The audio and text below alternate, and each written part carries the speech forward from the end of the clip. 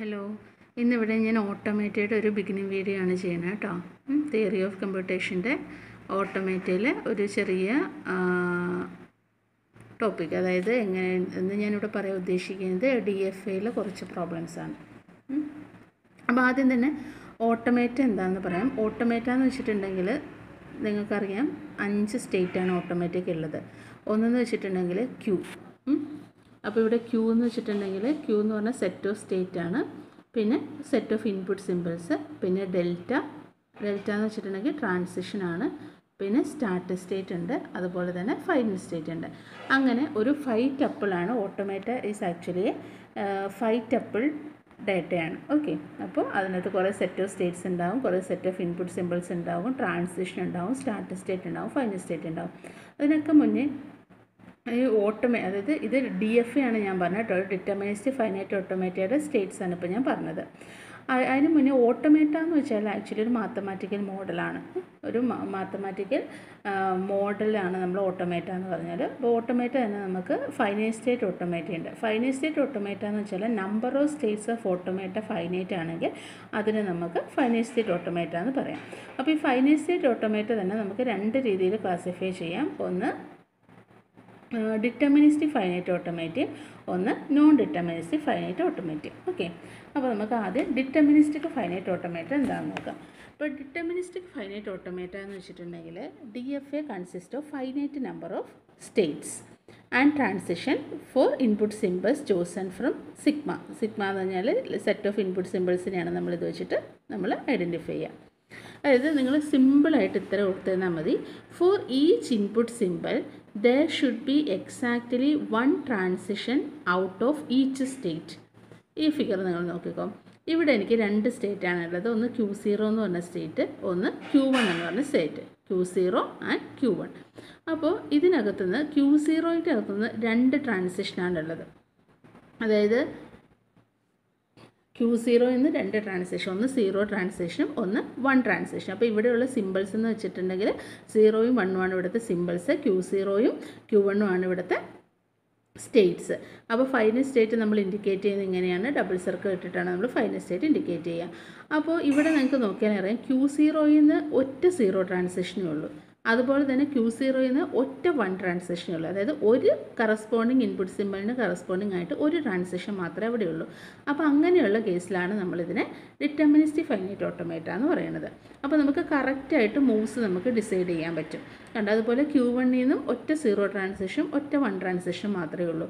ഇനി more than 1 0 transmission അല്ലെങ്കിൽ more than 1 transition ഒരു സ്റ്റേറ്റിൽ നിന്ന് വരുവാണെങ്കിൽ അതിനെയാണ് നോൺ ഡിറ്റർമിനിസ്റ്റിക് ഓട്ടോമേറ്റ എന്ന് പറയും. അപ്പോൾ ഡിറ്റർമിനിസ്റ്റിക് ഓട്ടോമേറ്റയിൽ ഓർത്തിരിക്കുക, ഓരോ input സിമ്പിളിനും there should be exactly only 1 transition out of each state. Okay, അപ്പോൾ അതാണ് ഡിറ്റർമിനിസ്റ്റിക് ഓട്ടോമേറ്റ എന്ന് പറഞ്ഞാൽ. അപ്പോൾ ഇവിടെ Q0 ആണ് സ്റ്റാർട്ടിംഗ് സ്റ്റേറ്റ്, Q1 ആണ് final state, set of state Q0 and Q1, set of input symbols എന്ന് വെച്ചാൽ 0 1. ഇനി എന്താണ് ട്രാൻസിഷൻ? ട്രാൻസിഷൻ എന്ന് വെച്ചാൽ ഇപ്പോൾ Q0 എന്ന് പറഞ്ഞൊരു സ്റ്റേറ്റിൽ നമ്മൾ നിൽക്കുകയെന്ന് വിചാരിക്കുക. അപ്പോൾ Q0യിൽ നിന്ന് ഒരു 1 ഇൻപുട്ട് സിമ്പിൾ നമ്മൾ കൊടുത്താൽ എങ്ങോട്ടേക്ക് എത്തും? Q1ലേക്ക് എത്തും. അപ്പോൾ Q1 എന്ന് പറഞ്ഞാൽ ഒരു ഫൈനൽ സ്റ്റേറ്റ് ആണ്. അങ്ങനെ ഒരു ഫൈനൽ സ്റ്റേറ്റിലേക്ക് നമുക്ക് എത്തിപ്പെടാൻ പറ്റുന്നുണ്ടെന്നുണ്ടെങ്കിൽ അതൊരു സക്സസ്ഫുൾ ട്രാൻസിഷനാണ്. അപ്പോൾ ഇവിടെ ഉള്ള ഒരു ട്രാൻസിഷൻ എന്ന് വെച്ചാൽ Q0യിൽ നിന്ന് 1, Q0 1 എന്ന് പറഞ്ഞാൽ എങ്ങോട്ടാണ് പോകുന്നത്? Q1.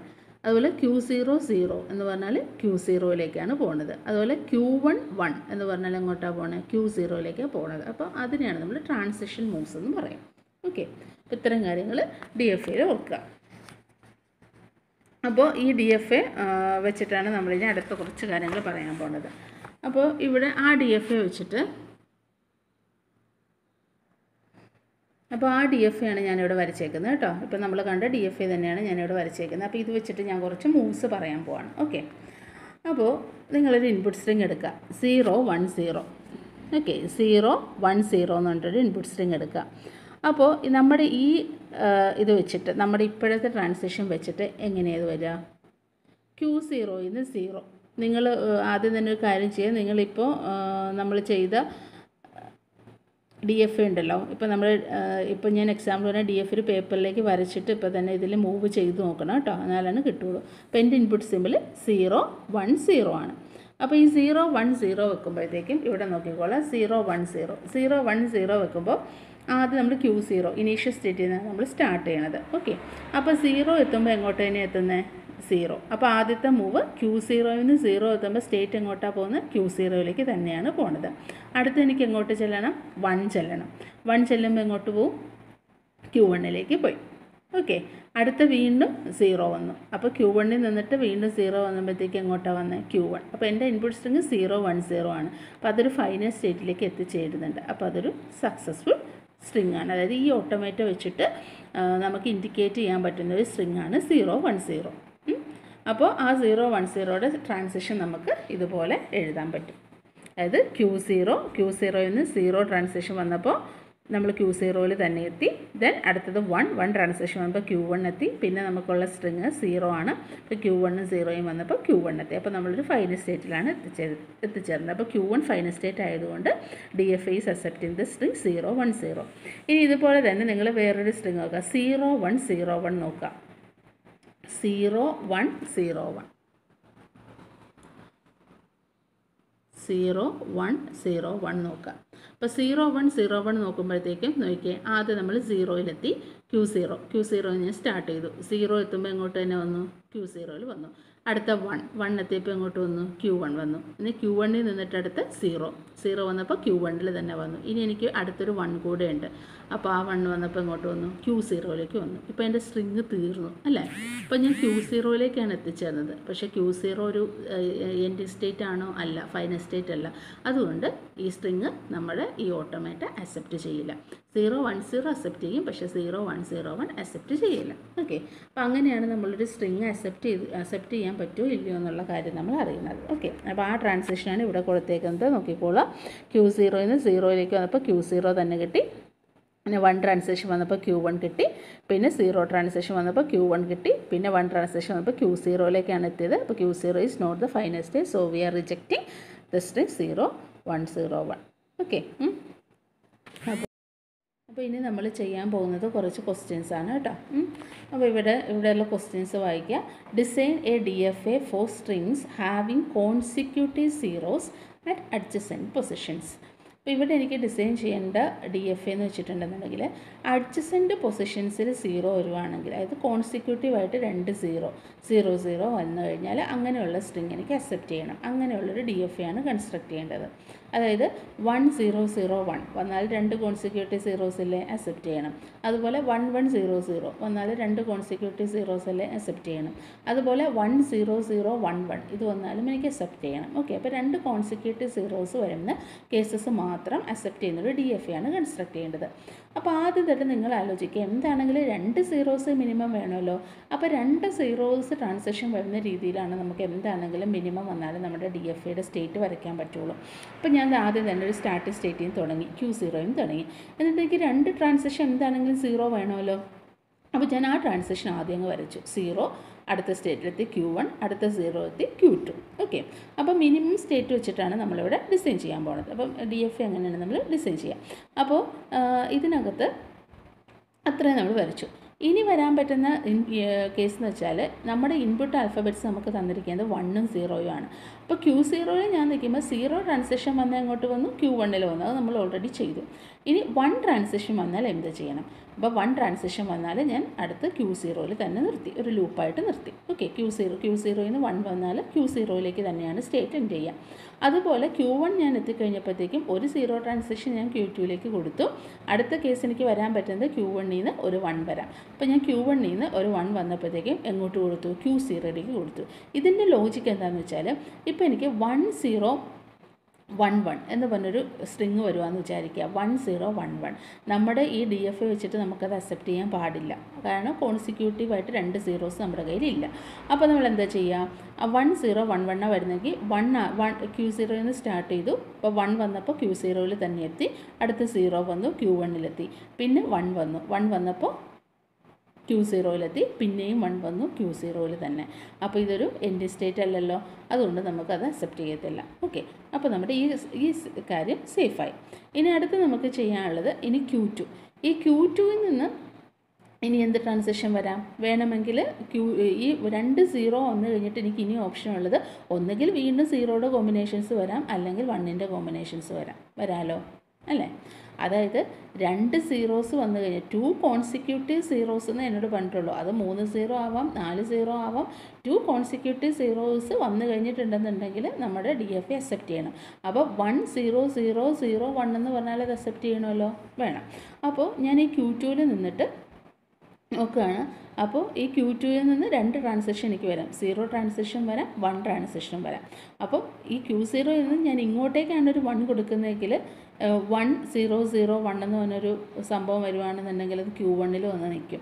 അപ്പോൾ ഇത് എൻഡ് സ്റ്റേറ്റ് അല്ല, അതുകൊണ്ട് ഇത് റിജക്റ്റ് ചെയ്ത് പോകും. പക്ഷേ നമ്മുടെ DFA അനുസരിച്ച് ശരിക്കും അക്സെപ്റ്റ് ചെയ്യണം 1 0 0 1 വന്നിട്ടുണ്ടെങ്കിൽ.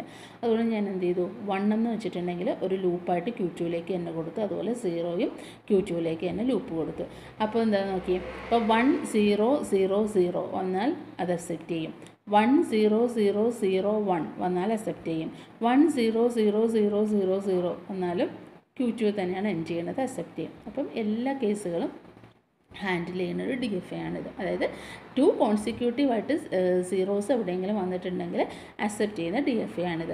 അപ്പോൾ നിങ്ങളോട് ഇങ്ങനെ DFA കൺസ്ട്രക്ട് ചെയ്യാൻ ചോദിച്ചു കഴിഞ്ഞാൽ ഇങ്ങനെ DFA കൺസ്ട്രക്ട് ചെയ്തിട്ട് നിങ്ങൾ ബാക്കിയുള്ള സ്റ്റേറ്റ്സ് കൂടി ഇതുപോലെ എഴുതി വെക്കണം കേട്ടോ. അത് Q എന്ന് വെച്ചിട്ടുണ്ടെങ്കിൽ ഏതൊക്കെയാണ് നമ്മുടെ സെറ്റ് ഓഫ് സ്റ്റേറ്റ്, ഏതൊക്കെയാണ് Q0 Q1 Q2, അതാണ് നമ്മുടെ സെറ്റ് ഓഫ് സ്റ്റേറ്റ്. പിന്നെ സിഗ്മ, ഇത് ഇൻപുട്ട് സിമ്പിൾസ്, 0 and 1 ആണ് ഇൻപുട്ട് സിമ്പിൾസ്. ഡെൽറ്റ എന്ന് വെച്ചാൽ ട്രാൻസിഷനാണ്, transition is already indicated in the diagram. Then starting state Q0 starting state ആണ്. ആ സ്റ്റാർട്ടിംഗ് സ്റ്റേറ്റ് ഇവിടെ നമ്മൾ Q0 എന്ന് പറഞ്ഞിട്ട് തന്നെയാണ് എഴുതിയിരിക്കുന്നത്. ദെൻ എഫ് എന്ന് പറഞ്ഞാൽ ഫൈനൽ സ്റ്റേറ്റ് ഏതാ, Q2. അപ്പോൾ ഇത്രയും കാര്യങ്ങളോട് അതിൻ്റെ കൂടത്ത് എഴുതി വെക്കണം. ഓക്കെ, അപ്പോൾ ഇതാണ് ഒരു എക്സാമ്പിൾ. ഇനി 1-2 എക്സാമ്പിളോട് ഞാൻ പറയാം.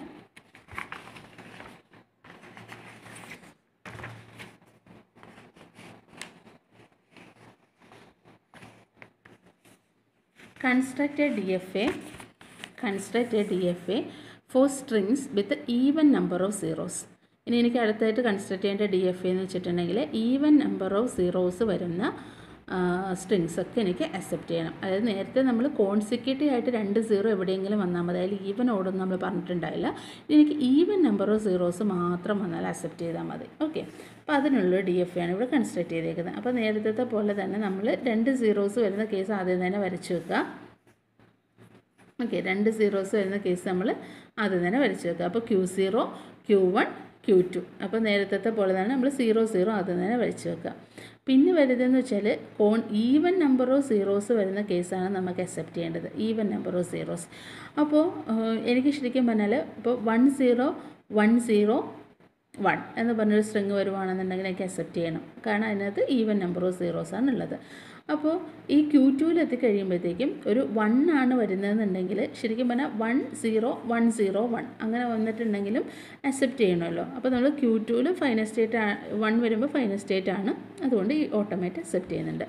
അതുപോലെ തന്നെ 3 സീറോസ് വരുന്ന കേസ് നോക്കാം. ഇപ്പോൾ ഇവിടെ ഞാൻ നേരത്തെ പോലെ ഇങ്ങോട്ട് തന്നെയാണ് 0 കൊടുക്കുന്നതെന്ന് വിചാരിക്കുക. അത് Q2ൽ തന്നെ ഒരു ലൂപ്പായിട്ടാണ് 0 കൊടുക്കുന്നതിൽ എന്ത് സംഭവിക്കും, 0 0 0 3 0 വന്നിട്ടുണ്ടെങ്കിലും അക്സെപ്റ്റ് ചെയ്യും. 1 0 0 വന്നു കഴിഞ്ഞു, 1 0 0 0 1ഉം 3 0യും വന്നാൽ നോക്കിയേ, Q0യും തുടങ്ങി 1 വന്നു, 0 0 അടുത്തൊരു 0 വന്നെങ്കിൽ ഇവിടെ തന്നെയാണ് ഞാൻ 0 കൊടുത്തേക്കുന്നതെങ്കിൽ Q2 ഒരു ഫൈനൽ സ്റ്റേറ്റ് ആണ്, അപ്പോൾ അത് അക്സെപ്റ്റ് ചെയ്യും. അപ്പോൾ അത് പക്ഷേ നമുക്ക് അക്സെപ്റ്റ് ചെയ്യാൻ പാടില്ല, ഈവൻ നമ്പർ ഓഫ് സീറോസ് ആണെങ്കിൽ മാത്രമാണ് അക്സെപ്റ്റ് ചെയ്യാൻ പാടുള്ളൂ.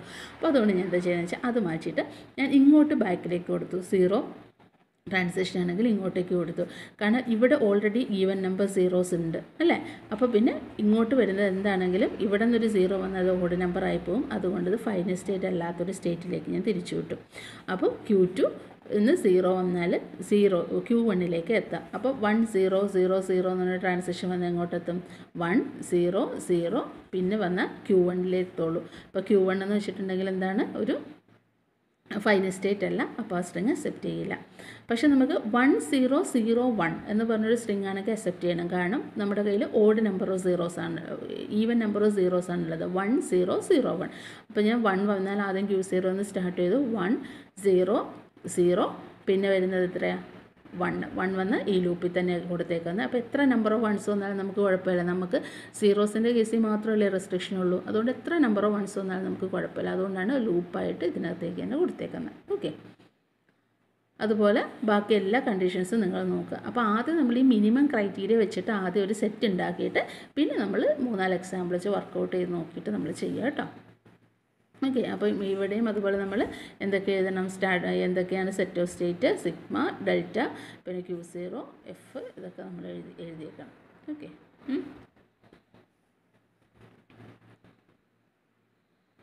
ഇനി വേറൊരു എക്സാമ്പിളാണ് draw A DFA four string starting with a. ഇപ്പോൾ ഇവിടെ എൻ്റെ ഇൻപുട്ട് സിമ്പിൾസ് AB എന്ന് പറയുന്നതാണ് എൻ്റെ ഇൻപുട്ട് സിമ്പിൾസ്. അപ്പോൾ എ വെച്ച് സ്റ്റാർട്ട് ചെയ്യുന്ന സ്ട്രിങ്സ് ഒക്കെ അക്സെപ്റ്റ് ചെയ്യുന്നൊരു DFA ആണ് നമുക്ക് ഉണ്ടാക്കേണ്ടത്.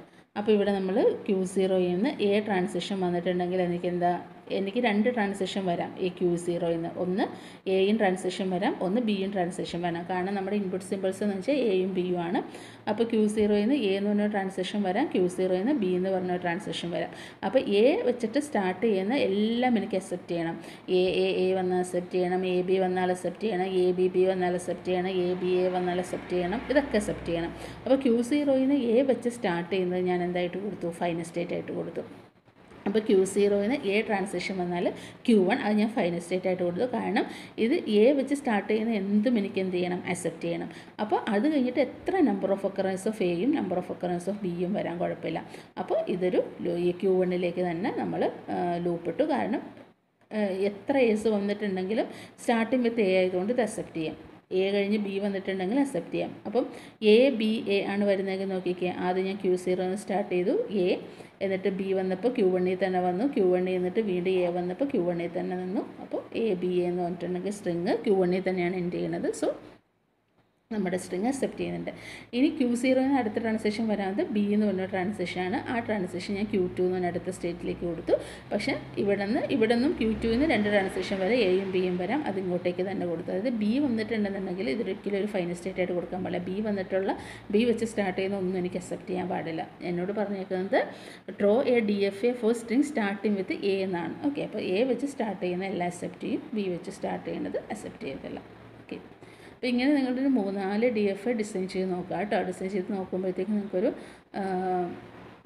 ലോജിക്ക് തനിയെ കിട്ടും. ഓക്കെ, അപ്പം വർക്കൗട്ട് ചെയ്യുക എന്നുള്ളത് മാത്രമാണ് ഇതിൻ്റെ ഒരു സൊല്യൂഷൻ. ഓക്കെ, അപ്പം പ്രോബ്ലംസ് വർക്കൗട്ട് ചെയ്ത് നോക്കുക. ഞാൻ പറ്റുന്നത്രയും ഞാൻ വീഡിയോ ചെയ്തു തരാം കേട്ടോ. Okay, thank you.